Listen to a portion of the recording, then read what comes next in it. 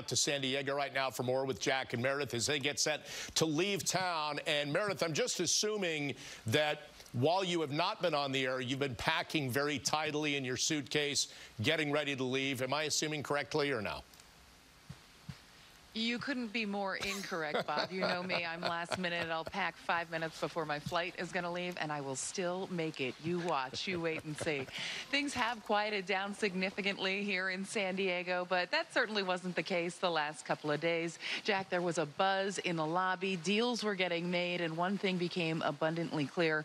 Baseball appears to be in a pretty healthy place because a lot of money was spent. Commissioner Rob Manfred has called baseball an $11 billion industry. Well, Meredith, in the offseason so far, $2 billion has been spent, and more will be spent. And I think one trend that deserves to be mentioned is a lot of times in Major League Baseball, when you get to the age of 30, teams are ready to start looking for younger players. But what we've seen in this offseason, if you are a star and you've been productive, they're not really going to look at your birth certificate. Bogarts will play at the age of 30 next year. Turner will play at the age of 30 next year. Judge will play at the age of 31. Meredith, they all signed deals that are going to take them to about their 40th birthday. We know those long-term deals traditionally and typically don't work out on the back end, but the money was there to be spent. Those players are elite-level, superstar-type players.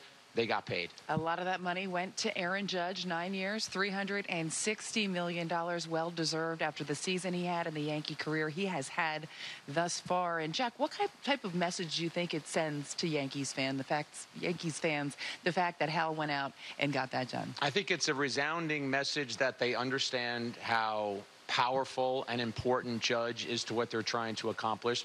They understand that they haven't accomplished what they need to accomplish. Yankees haven't won a World Series title since '09.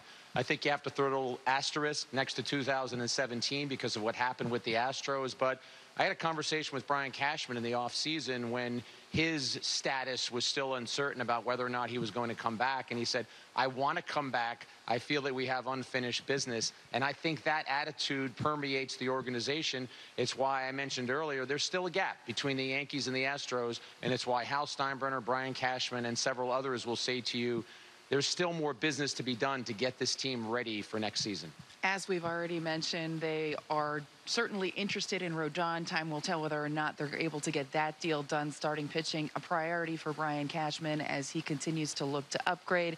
They did already get Tommy Kahnle. He'll have his physical on Monday. As long as that goes well, that deal will be officially announced. And really a nice piece for that bullpen.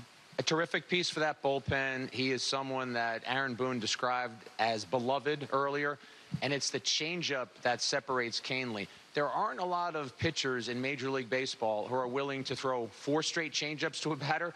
Kahnle believes in his changeup so much that that is something that he will do.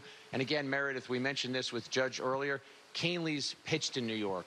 He knows what it's like. He knows what the pressure is like.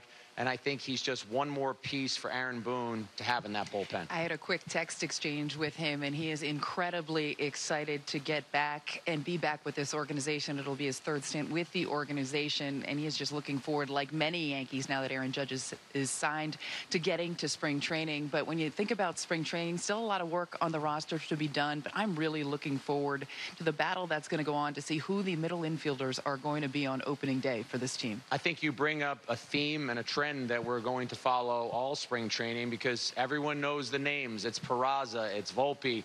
I think that Cabrera already has a lock on a roster position. I would move him around. I wouldn't lock him into one position. I think his strength and his value is in the fact that he can play multiple positions. But I think you're right, Meredith, and you know this better than anyone. You go to spring training, and there's a laundry list of things that you want to cover, and you want to make sure you see Aaron Judge's batting practice. You want to watch Garrett Cole's bullpen sessions, but everyone is going to be watching those young players. And I'm very much looking forward to it. That's going to do it from San Diego. Bob, I have to go pack. Back to you. I'm sure that'll be a few hours away. Anyway, Meredith, thank you. Jack as well. Great work and safe travels. We'll see you next week.